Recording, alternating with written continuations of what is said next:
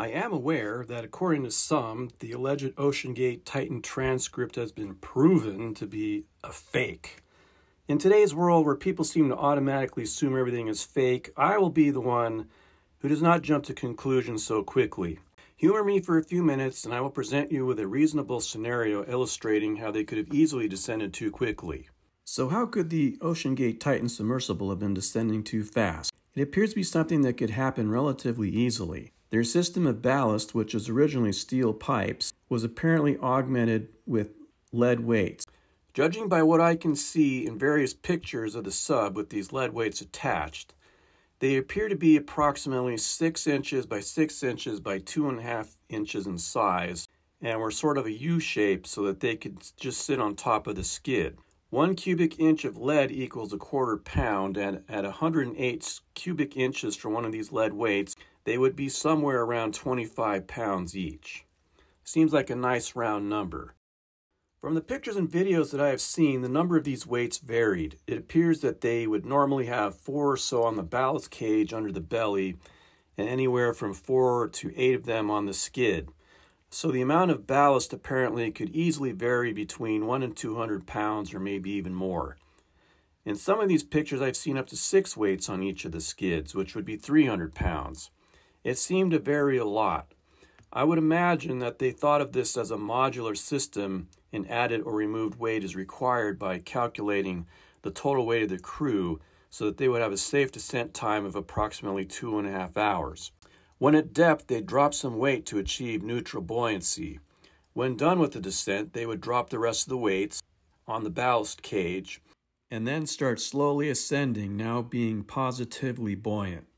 It seems like this would be something that could be very easily overlooked. Perhaps they made a descent that day with 100 pounds or more of extra ballast, and the person responsible for this made a miscalculation.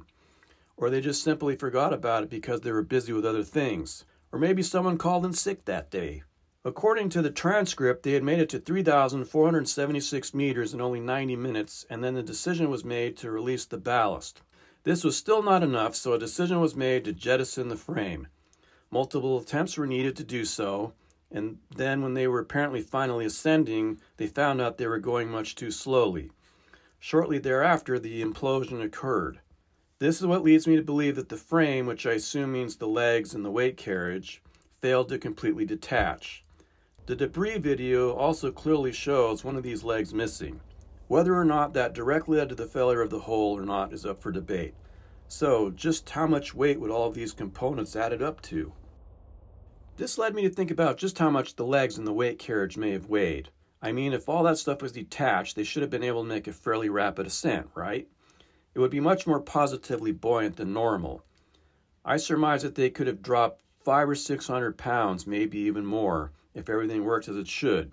Of course, I have to estimate just how much weight all this stuff added up to, but I think my estimates are probably reasonable. I'll start with the easy stuff first. The lead weights on the skid seem to average at 2 per skid. That would be equivalent to 100 pounds. The weight of the skids themselves and the parts that attach them to the legs, I'd guess, were at least 50 pounds each. So there's another 100 pounds. The 2 sets of legs with the large crossmember that attached them together under the hull, along with the brackets that attach all these pieces together, look fairly substantial. I'm guessing that those were maybe 150 pounds each. We are now at 500 pounds. Dropping the ballast attached to the ballast cage would be somewhere around another 100 pounds. In reality, the total weight could have been even more. So in theory, they should have been able to quickly drop at least 600 pounds. It might not seem like a lot of weight compared to a submersible that weighed 21,000 pounds, but this is the difference between dropping, neutral buoyancy, positive buoyancy, and even more positive buoyancy. In the end, nothing will change the fact that the hull failed and that a very violent implosion occurred, instantly killing all on board. But could it have been prevented? Stockton Rush actually patented a system of acoustic sensors and strain gauges that would function as a real-time monitoring system, also known as RTM, that in theory would prevent this kind of disaster from happening.